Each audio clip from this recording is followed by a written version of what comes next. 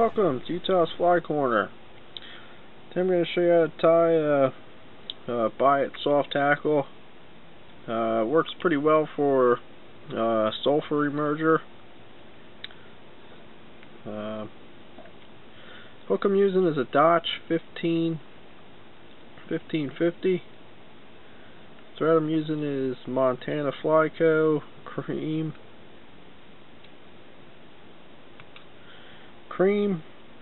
and 8/0. Bring my thread back to just about before the point. The tail on it is bronze mallard flank.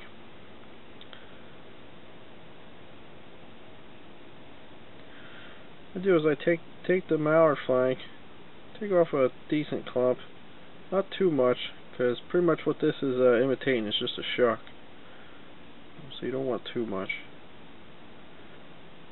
But take it off. What I do is I pinch it and I fold it when I pinch it, and then I peel it off. It causes them to clump together nicely. And I measure my tail.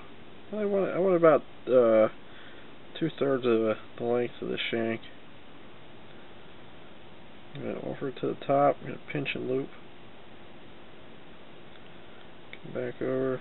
See how she's sitting. I like to push it up.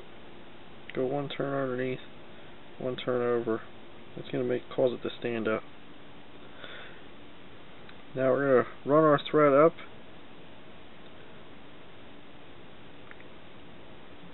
I'm going to show you how to get a good taper in with the biot body. Get my stuff back on the top of the hook shank here. Trying to roll on me.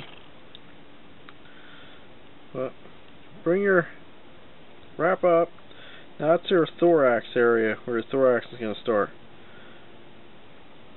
We're going to take 2 more turns into the thorax area. We're going to fold these back. I'm going to run my thread up. I'm going to stop about a hook eye away from the eye.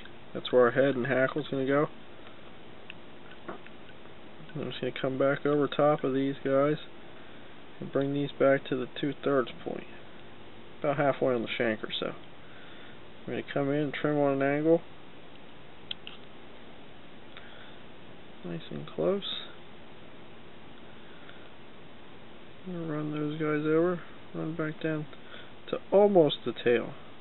Come back up. Bring it right on up into your thorax area. Come on back. Nice touch and turns. Right back to where your tail is. Now you got a nice tapered underbody. You're ready for your biot. The body on it is a turkey biot. Turkey biots are really nice to work with because of the length of them. They're absolutely fantastic to work with. But just pick one off. The color I'm using, it's an olive color, but when you wind it on, it's more of a yellow kind of color than an olive. But with the biot, there's convex and a non-convex side. I'm going to tie the convex side up. Alright, offer it to my side. Let the thread wraps put it on top of the shank, because that's where you want it to be. And I'm going to bring it back down towards the point a little bit more. And just wrap up. Nice touch and turns. That way you don't mess up your tapered underbody.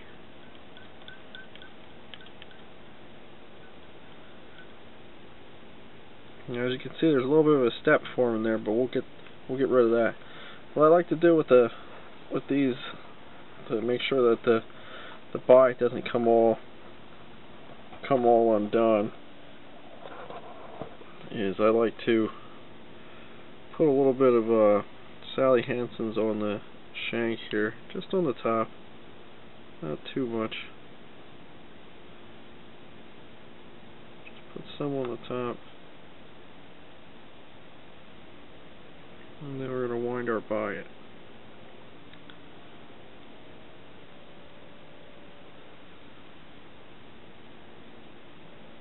wind. Nice touch and turns.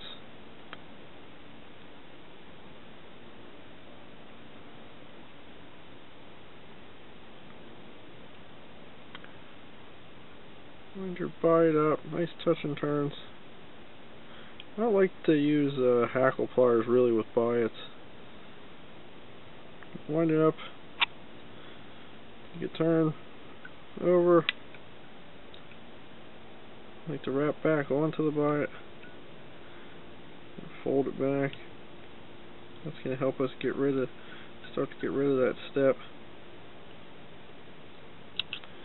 We're going to trim the biot out. Don't worry if you got a rough trim on it. The dubbing is going to cover that up. The dubbing I like using for this pattern is my UV high test dubbing. It's a blend I make. It's pretty much like a hare's ear kind of UV kind of thing. Similar to, I'm sure you could use some sort of hare's ear with some synthetics in it, mixed in with it, and it would work just fine. Wind this on. Go back over the biot just a little bit. Don't worry if I love this dubbing because it's a very rough dubbing. Makes nice buggy flies. I'll fold everybody back.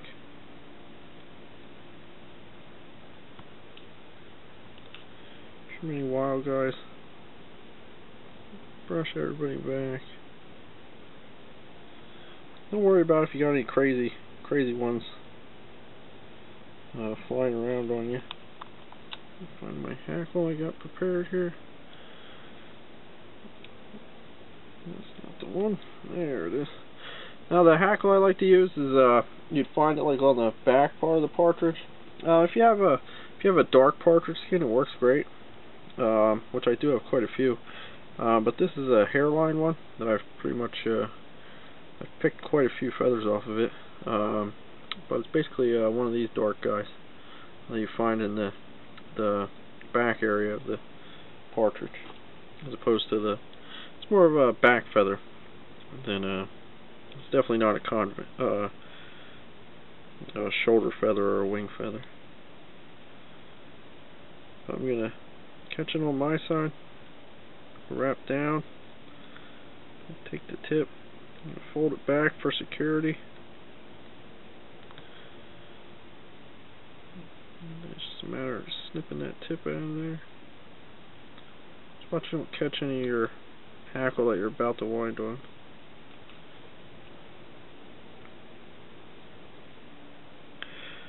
I take my hackle, and what I'm doing is I'm folding it back and I'm stroking it up at the same time.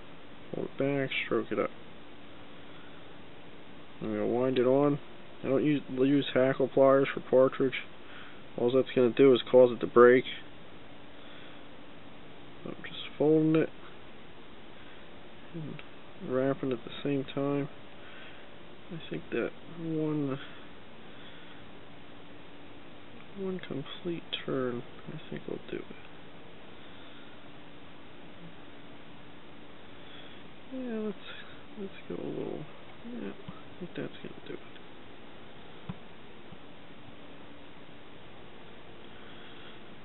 I think that'll do.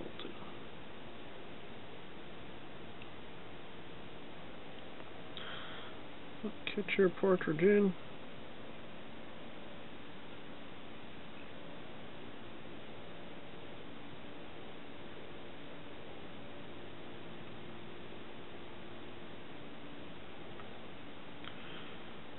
Get your partridge in.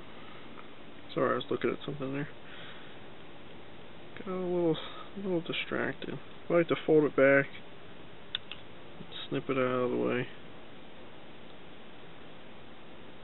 That way that didn't roll on you right, you can maneuver.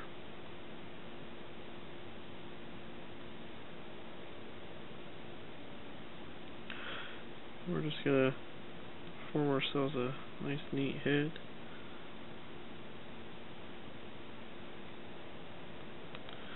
Go into the whip.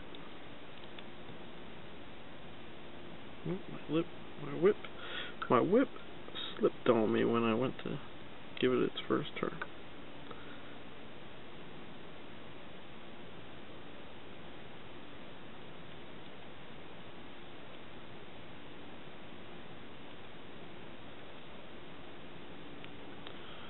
Tighten up. Snip your thread.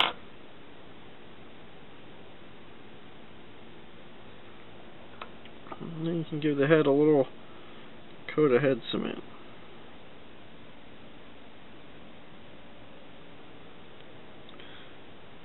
Give it a good shine.